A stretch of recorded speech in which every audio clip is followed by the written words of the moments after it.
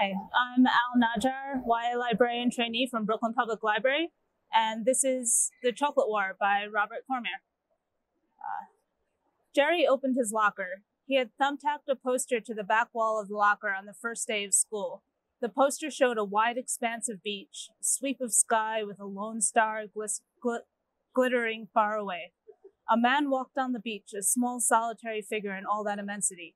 At the bottom of the poster, these words appeared: "Do I dare disturb the universe?" By Eliot, who wrote the wasteland thing they were studying in English.